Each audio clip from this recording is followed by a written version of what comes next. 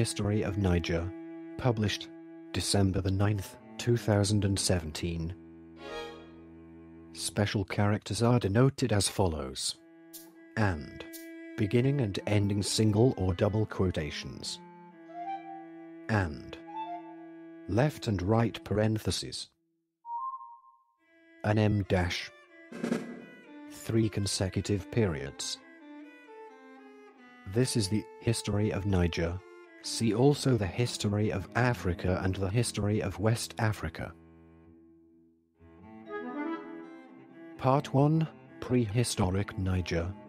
Humans have lived in what is now Niger from the earliest times. 2 to 3.5 million year old Australopithecus barrelazali remains have been found in neighboring Chad. Archaeologists in Niger have much work to do, with little known of the prehistory of the societies that inhabited the south, the home of the vast majority of modern Nigerines. The deserts and the mountains of the north, though, have garnered attention for the ancient abandoned cities and prehistoric rock carvings found in the Air Mountains and the Ten-Air Desert. Considerable evidence indicates that about 60,000 years ago, humans inhabited what has since become the desolate Sahara Desert of northern Niger. Later, on what was then huge fertile grasslands, from at least 7000 BCE there was pastoralism, herding of sheep and goats, large settlements and pottery.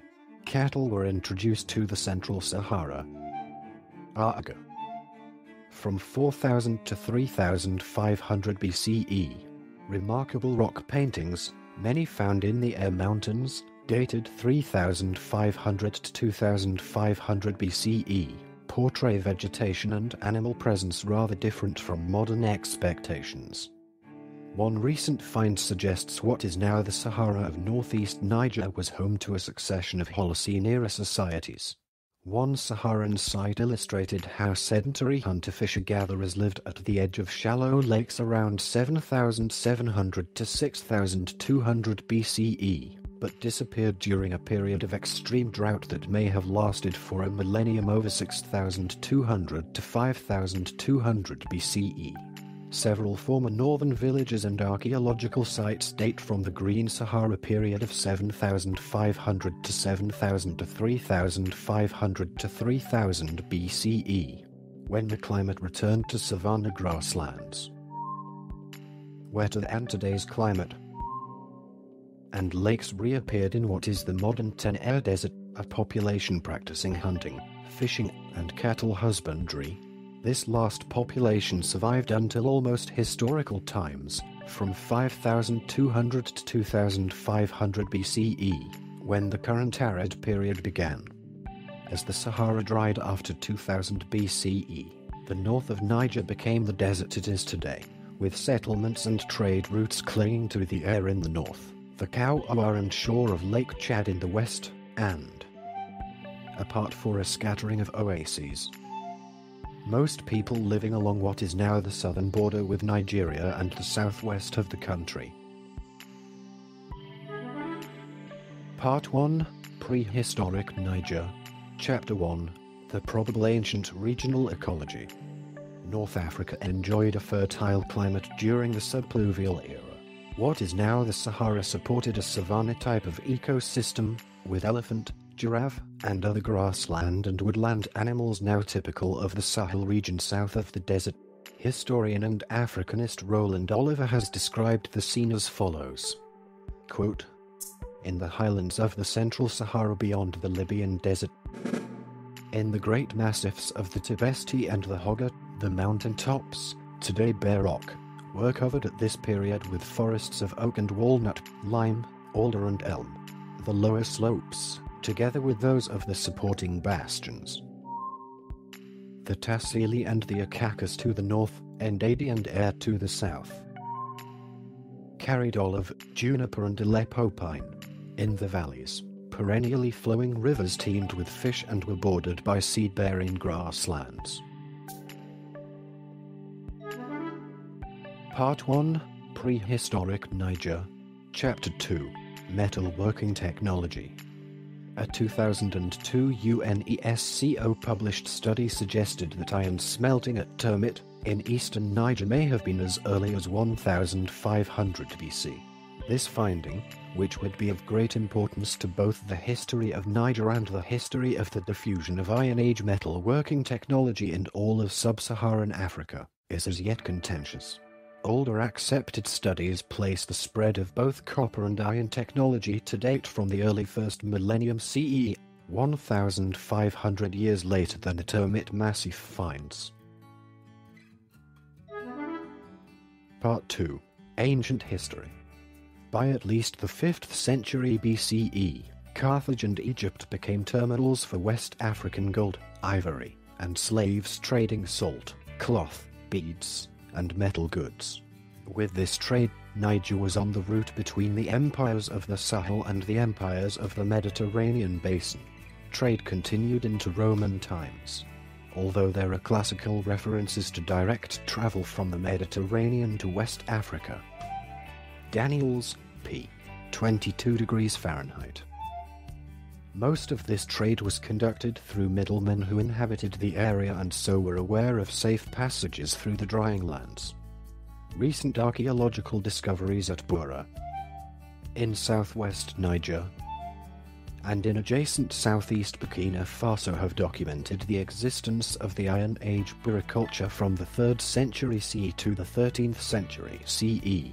The Bura-Ascenda system of settlements apparently covered the lower Niger River Valley, but further research is needed to understand the role this early civilization played in the ancient and medieval history of West Africa. Part 2. Ancient History. Chapter 1. Introduction of the Camel. Herodotus wrote of the Garamantes hunting the Ethiopian troglodytes with their chariots. This account was associated with depictions of horses drawing chariots in contemporary cave art in southern Morocco and the Fezzan, giving origin to a theory that the Garamantes, or some other Saran people, had created chariot routes to provide Rome and Carthage with gold and ivory. However, it has been argued that no horse skeletons have been found dating from this early period in the region, and chariots would have been unlikely vehicles for trading purposes due to their small capacity. The earliest evidence for domesticated camels in the region dates from the 3rd century. Used by the Berber people, they enabled more regular contact across the entire width of the Sahara, but regular trade routes did not develop until the beginnings of the Islamic conversion of West Africa in the 7th and 8th centuries. Two main trade routes developed. The first ran through the western desert from modern Morocco to the Niger Bend, the second from modern Tunisia to the Lake Chad area.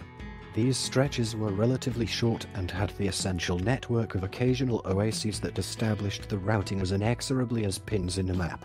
Further east of the Fezzan with its trade route through the valley of Kawwa to Lake Chad, Libya was impassable due to its lack of oases and fierce sandstorms. A route from the Niger Bend to Egypt was abandoned in the 10th century due to its dangers. Part 3. Imperial Niger. Niger was an important economic crossroads, and the empires of Songhai, Mali, the Dendi Kingdom, Gao, and Kanem-Bornu, as well as a number of Hausa states, claimed control over portions of the area. During recent centuries, the nomadic Tuareg formed large confederations, pushed southward, and, siding with various Hausa states, clashed with the Fulani Empire of Sokoto, which had gained control of much of the Hausa territory in the late 18th century.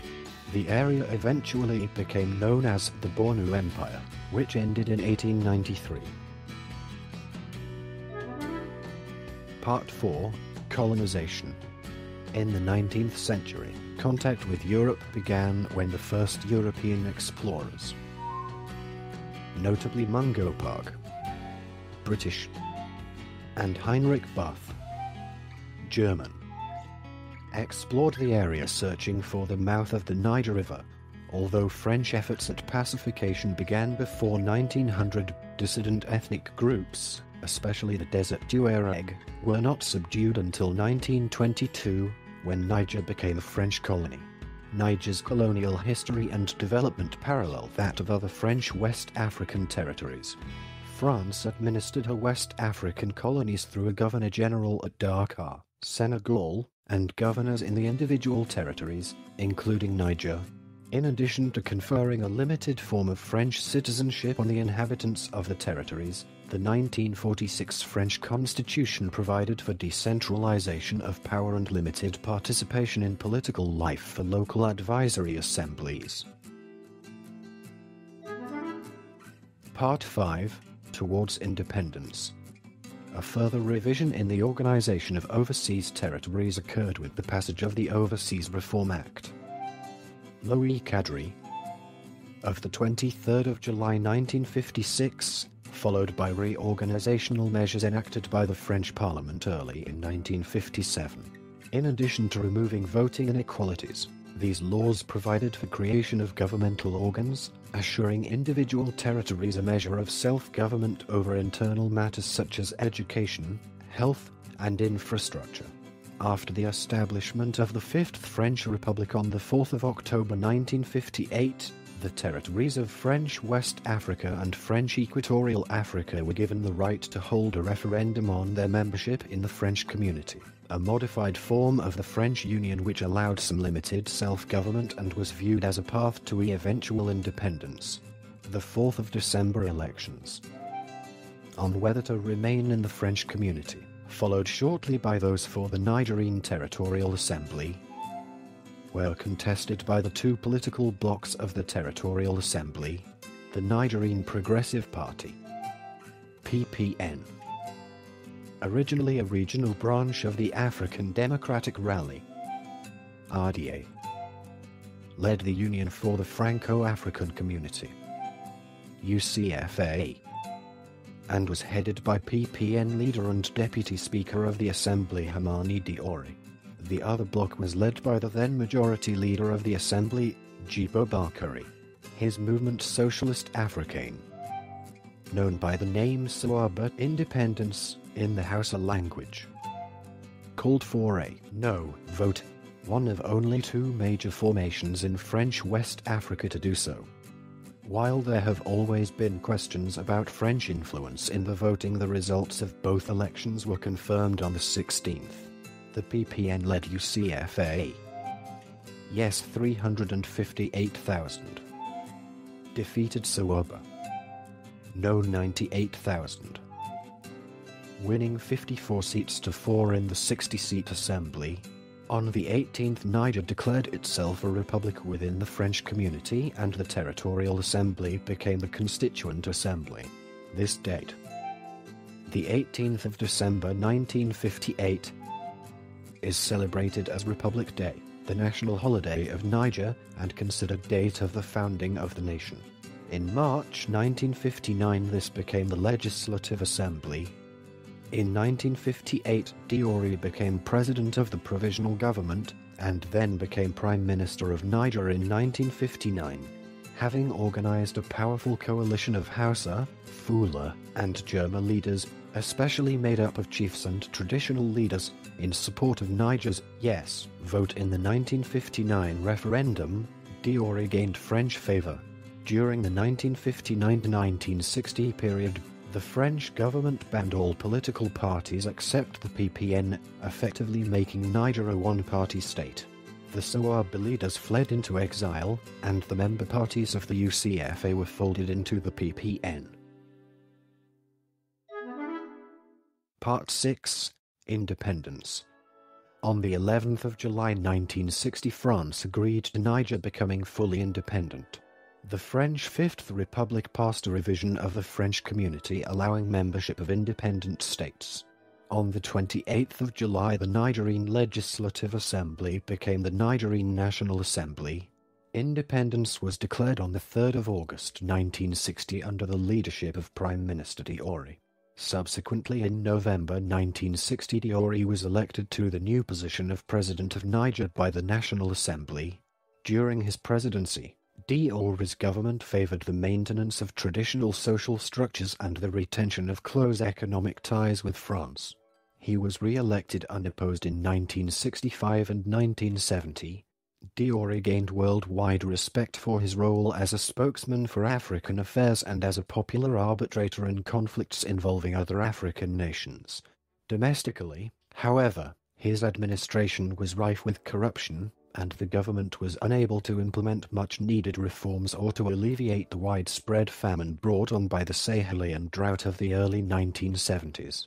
Increasingly criticized at home for his negligence in domestic matters, Diori put down a coup in 1963 and narrowly escaped assassination in 1965.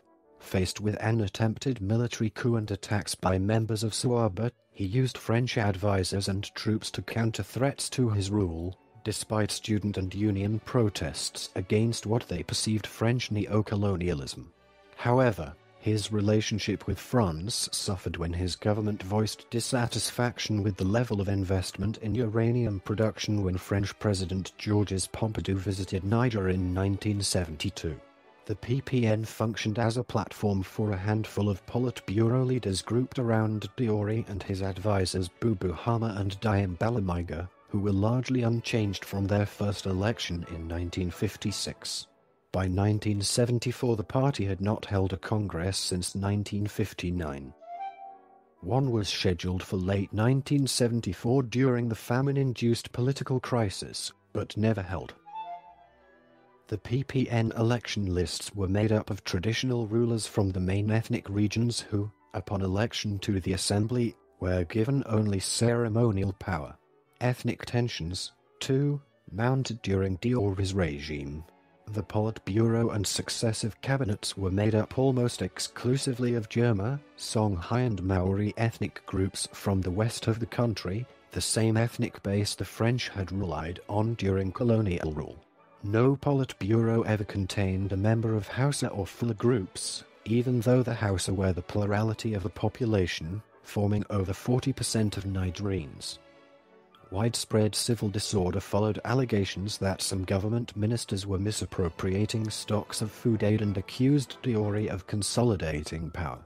Diori limited cabinet appointments to fellow Jerma, family members, and close friends. In addition, he acquired new powers by declaring himself the Minister of Foreign and Defense Affairs. Part 7, 1974 to 1990. On the 15th of April 1974, Lieutenant Colonel Sani Couch led a military coup that ended Diori's rule. Diori was imprisoned until 1980 and remained under house arrest. The government that followed, while plagued by coup attempts of its own, survived until 1993. While a period of relative prosperity, the military government of the period allowed little free expression and engaged in arbitrary imprisonment and killing. The first presidential elections took place in 1993, 33 years after independence, and the first municipal elections only took place in 2007. Upon Couch's death in 1987, he was succeeded by his chief of staff and cousin, Colonel Ali Seibou. Seibou liberalized some of Niger's laws and policies, and promulgated a new constitution. He released political prisoners, including Diori and his old political nemesis Jibo Bakary. However, President Seibou's efforts to control political reforms failed in the face of union and student demands to institute a multi-party democratic system. The Seibou regime acquiesced to these demands by the end of 1990. New political parties and civic associations sprang up, and a national conference was convened in July 1991 to prepare the way for the adoption of a new constitution and the holding of free and fair elections. The debate was often contentious and accusatory, but under the leadership of Professor Andrei Salafou, the conference developed consensus on the modalities of a transitional government. Part 8, 1990s. A transitional government was installed in November 1991 to manage the affairs of state until the institutions of the Third Republic were put in place in April 1993. While the economy deteriorated over the course of the transition, certain accomplishments stand out, including the successful conduct of a constitutional referendum, the adoption of key legislation such as the electoral and rural codes, and the holding of several free, fair, and non-violent nationwide elections. Freedom of the press flourished with the appearance of several new independent newspapers. In 1993, Mohamed Ousmane, the Democratic and Social Convention, CDS, the party candidate, won the presidential election with the support of a coalition of parties. The agreement between the parties fell apart in 1994, leading to governmental paralysis as the CDS on its own no longer had a majority in the assembly.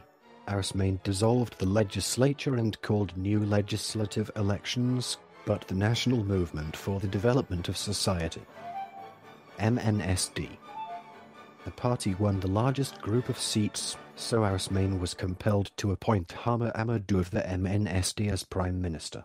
The Prime Minister then prepared for a surprise attack. Since 1992, Tuareg and Tubu groups that had been leading the Tuareg rebellion claiming they lacked attention and resources from the central government. As the culmination of an initiative started in 1991, the government signed peace accords in April 1995 with these groups. The government agreed to absorb some former rebels in the military and, with French assistance, help others return to a productive civilian life. The paralysis of government between the president and the prime minister who no longer agreed gave Colonel Ibrahim Beme Nasser a rationale to overthrow the Third Republic and depose the first democratically elected president of Niger on the 27th of January 1996, while leading a military authority that ran the government. Conseil des Salut National. During a 6-month transition period, Bear enlisted specialists to draft a new constitution for a Fourth Republic announced in May 1996. Bear organized a presidential election in June 1996. He ran against 4 other candidates, including Ousmane. Before voting had finished, Bear dissolved the National Electoral Committee and appointed another, which announced him the winner with over 50% of the votes cast. When his efforts to justify his coup and subsequent questionable election failed to convince donors to restore multilateral and bilateral economic assistance, a desperate Bear ignored the international embargo on Libya, seeking funds for Niger's economy. In repeated violations of basic civil liberties by the regime, opposition leaders were imprisoned, journalists often arrested, beaten, and deported by an unofficial militia composed of police and military, and independent media offices were looted and burned with impunity. In April 1999, Bear was assassinated in a coup led by Major Daouda Molemwank, who established a Transitional National Reconciliation Council to oversee the drafting of a constitution for a Fifth Republic with a French-style semi-presidential system. In votes that international observers found to be generally free and fair, the Nigerian electorate approved the new constitution in July 1999 and held legislative and presidential elections in October and November 1999. Heading a MNSD/CD's coalition, Tandja Amadou won the presidency. The council transitioned to civilian rule in December 1999. Part 9, 2000s. In July 2004, Niger held municipal elections nationwide as part of its decentralization process. Some 3,700 people were elected to new local governments in 265 newly established communes. The ruling MNSD party won more positions than any other political party.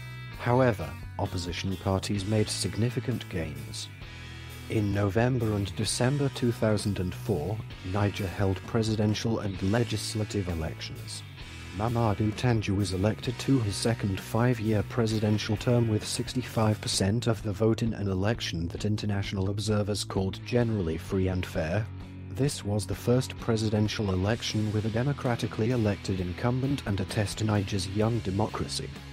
In the 2004 legislative elections, the MNSD, the CDs, the Rally for Social Democracy, RSD, the Rally for Democracy and Progress, RDP, the Nigerian Alliance for Democracy and Progress, the NDP, and the Social Party for Nigerian Democracy, PSDN, coalition, which backed Niger, won 88 of the 113 seats in the National Assembly.